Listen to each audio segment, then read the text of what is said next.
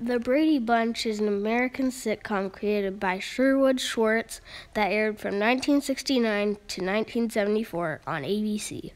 It's the story of a man named Brady, an architect widower with 3 sons, the oldest Greg, middle son Peter, and youngest Bobby. He meets and marries Carol with 3 daughters of her own, oldest Marcia, middle girl Jan, and little one Cindy. Living with them is a friendly maid named Alice. They all live in a 4-bedroom, 2-bathroom house in the Los Angeles suburbs.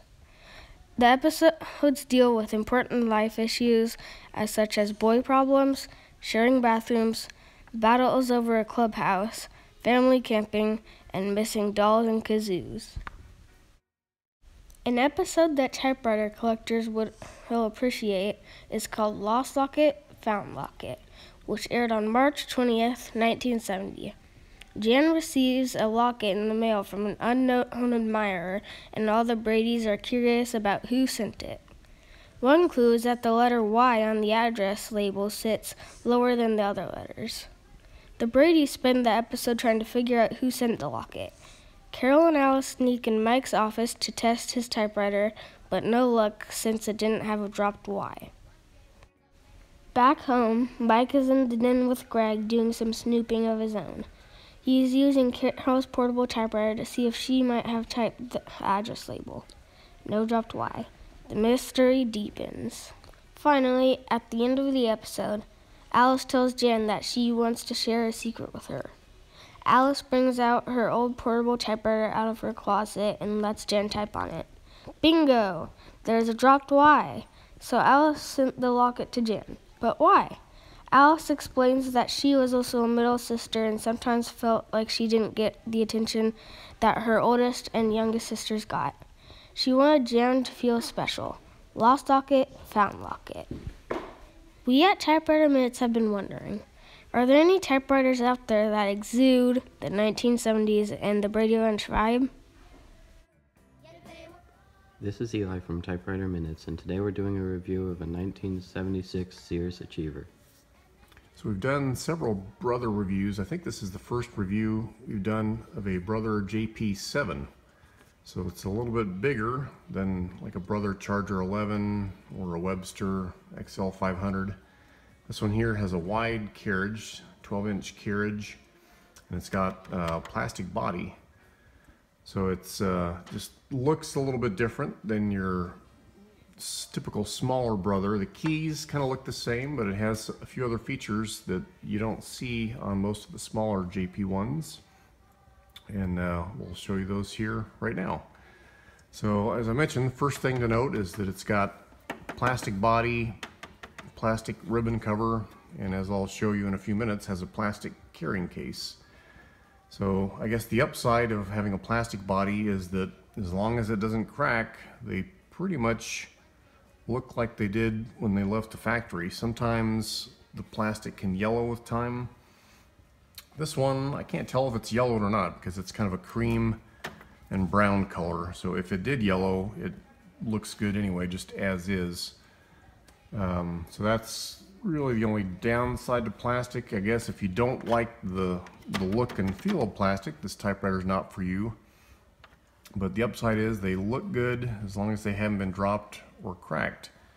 And again, the only downside is just if you're a metal body typewriter guy or gal, then this machine is not for you. It does creak a little bit because the plastic flexes when you pick it up, but otherwise it's a really solid machine, notwithstanding the plastic housing around it. So one thing to note, it's got the cool repeat. Well, it's on carriage lock. Here's the carriage lock over on this side. They've moved it on the smaller Brother JP1s. It's on the other side. Here on this JP7, it's on the left side. So you got to pull it up to start typing. And then it's got the cool repeat spacer, which kids just love. Some parents love it too. It's got typical backspace. Has unlike some typewriters that have a mushy backspace, this one has a really nice feel to it. It's got the typical ribbon color selector, black, red, and stencil. It does have a full-fledged tabulator. Some smaller brother typewriters like the Webster XL500 have preset tabs where it tabs over every 10 spaces. This one, you can manually set and clear the tabs with this lever over here. So right now, this is going to be a little bit wobbly because it's on my Lazy Susan, but right now it's set every 10 spaces. So this works kind of like a Smith Corona key set tabulator. If you want to clear individual tab stops, you just tab over, clear, and clear them one at a time.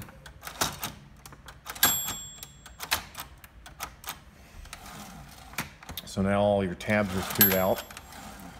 And to set them, you do the same thing, only you hit the S for set. So we'll go and we'll do them every 10 spaces. Set.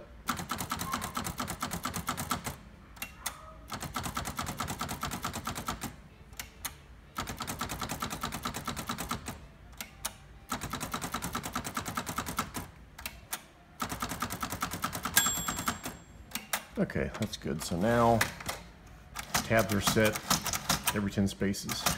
And you can set a lot of tabs because it does have a wide carriage, which is kind of nice. It allows you to type either in landscape or portrait mode. So you can do 8.5 paper sideways on this machine. So we'll come around to the side here. The knob looks like just about every other brother typewriter knob you'll ever see. Single carriage release lever on the right hand side right here.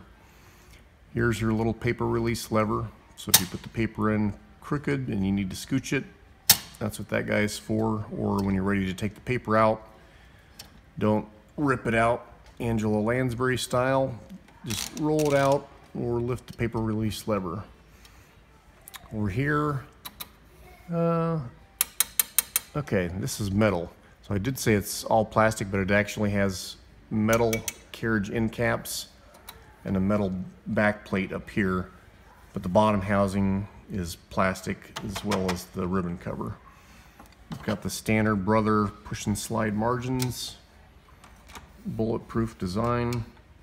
This one does have a pop-up paper support. So it's kind of like a silver Seiko paper support where you can come up here, Eli, a little bit. This little guy right there, just flip that and out it comes. So it's not a switchblade type like on a Webster where it just pops up. You just have to manually push it down and then pull it up. So that's your paper support. Does not have a paper guide for the left hand side where you can slide it over here as far as where you want the left hand of your paper to go in. So we just usually line it up at the 0. And if you'll come up to the top just a little bit, Eli, you'll see, of course, you got the paper bail, and then here's your line spacing. You got single, space and a half, and double space. And then it has two ways to get rid of the clicks. You have the variable line spacing here, so if you push that button, the clicks go away and you can go wherever you need to on a form. Same thing here, this little R position on the line space lever. If you click it all the way to R, also releases the clicks. This one retains the clicks or your line position when you come back. So if you type H2O and you need the 2 to go down or up, put it on R, and then when you're ready to type again, it remembers your line spacing. Ribbon cover. On some ribbon covers, on brothers like this, they come up this way. This one actually, you have to lift up from the front. So I put the fingers up here and then lift up gently with your thumbs. And you can see it has the, not a post, but two little horseshoe shaped plastic parts here, and those fit down into the little, if you can get in there, Eli, and see that little plastic post there. So the post just goes into these little metal or plastic shafts when you're ready to put the cover back on. So the thing about the Brother JP7s, they look and feel a little bit more like Silver Seikos The keys are angled up just a touch. We've pointed that out on some other Silver Seikos like the Royal Mercury, where the keys are just tilted up a little bit. And I don't know why it is. Something about having the universal bar up here. I don't know if it just helps the design, but they angled the keys up just a touch, like on a Silver Seiko. Has the typical ribbon retention thingamabobbers. It's got the ribbon reverse system here with the two little forks, just like you see on the smaller brothers. So you do have to have eyelets on the ribbon. When the ribbon gets all the way off one spool, the eyelet comes out, triggers that fork, and starts going the other direction. So standard brother ribbon reverse system, very reliable, very bulletproof. One thing that was hiding under the ribbon cover right here is the touch control. So you don't see that on all brothers. Some of the smaller brothers have it out here on the left side of the keyboard. But here on this JP7, it's hiding under the ribbon cover, and it actually does make a difference on this one. If you push down on a key when it's on the L position, easier touch. H is heavier touch, and you can see that spring right there that puts the tension on it. So I usually keep it right about in the middle. Okay, putting the ribbon cover back on, goes in just like that. And then the front piece just snaps into place. So that's the Brother Sears Achiever in a nutshell. I'll tilt it up so you can see the bottom of the machine. We did have this thing completely apart for cleaning. It was pretty dirty when we got it. The old feet were crumbling. We replaced them with some nice new soft white ones. But as you can see, the body's just in really great shape. It's never been dropped. So plastic typewriters, love them or hate them, they're pretty durable, pretty reliable, as long as you don't drop them. Almost forgot one thing. On the smaller Brother JP1s, if you're typing too fast and you get two type bars that are jammed up together like that, you can either flick them back with your finger, or the margin release key acts as a de-jammer key. But not on this one. I guess on the JP7s they got rid of the de-jammer key, so oh well. And now we'll look at the case. Okay, so I don't know what this type of plastic is called. It's a more flexible plastic that you see on a lot of cases from the 1970s, and a lot of people really don't like them, but I think they're probably the best case as far as protecting the typewriter. As long as the usually there's just a plastic hinge, and if that plastic hinge is shot, then your case is kind of toast unless you can repair it. But if that's in good shape, even though these aren't the best looking cases, they do a really good job of protecting the machine. I've received several brothers in cases like this, and they came in boxes that were not much larger than the case, and the typewriters didn't have any damage to them at all. So just the form-fitting nature of these on the inside. So to open it up, it's got these little plastic locking levers. So open it up, and just the form-fitting plastic in here keeps the typewriter really snug once you have it closed. It's got this little piece of styrofoam right here. I'll go ahead and lift the typewriter up and put it in. It doesn't lock on there, it just, once you stand up Eli, and you can get it from a top view. It just sits in there like that. So you have to make sure the carriage is locked, which I did. That way it's centered. Push the handle down. And then that's it. This case keeps it in position when it's closed. You lock it, and you're good to go. So, don't know the name of this plastic. The smaller Brother JP1s, like the Brother Charger 11s, have a hard plastic shell case, and those are often cracked when I get them because they just don't survive poor shipping very well. But these cases, even though they're kind of butt ugly, are really good for protecting the machine. So that's it for the case. And now for the type test. Okay, we'll put the paper support up, and I'm gonna turn the paper sideways for this type test so I got the right margin over at 90.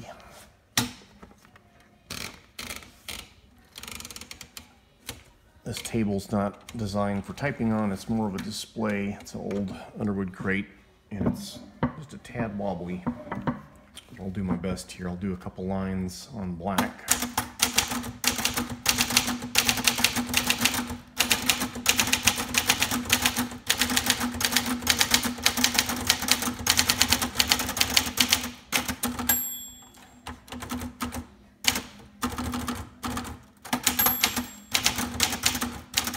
There's the line lock, so margin release.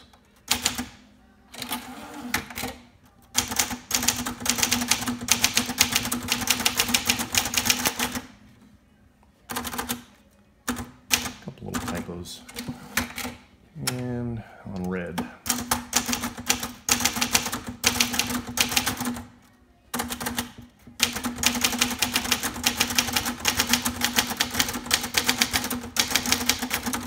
I like Brother typewriters of just about any kind because they just don't skip. They don't skip, they don't bunch.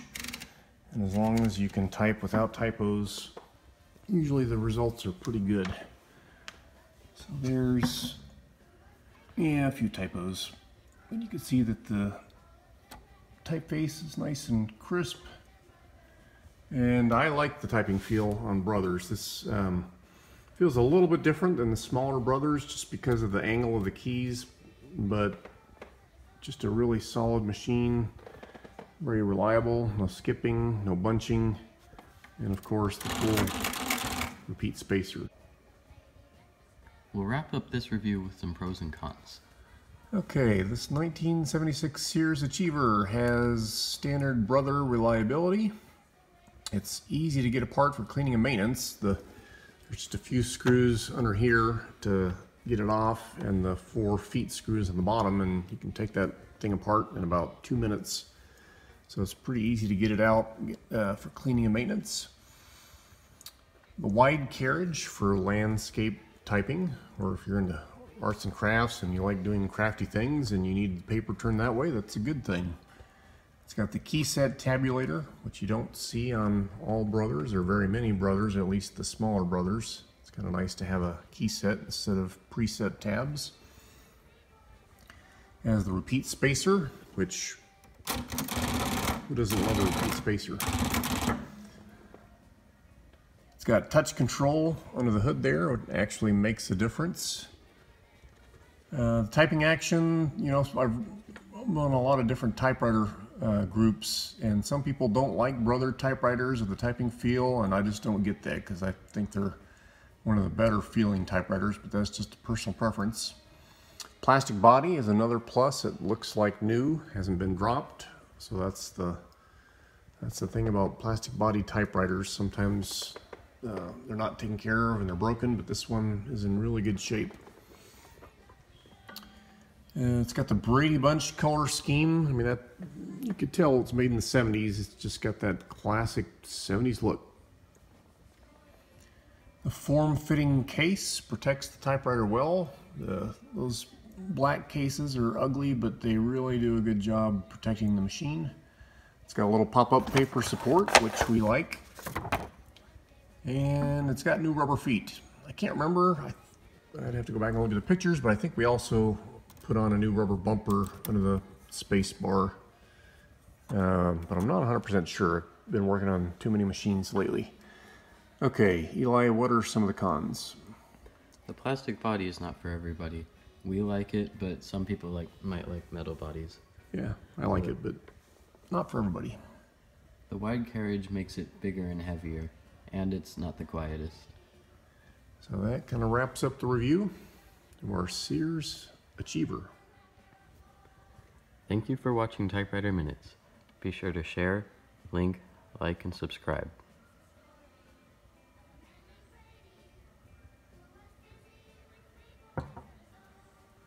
Marsha, Marsha, Marsha!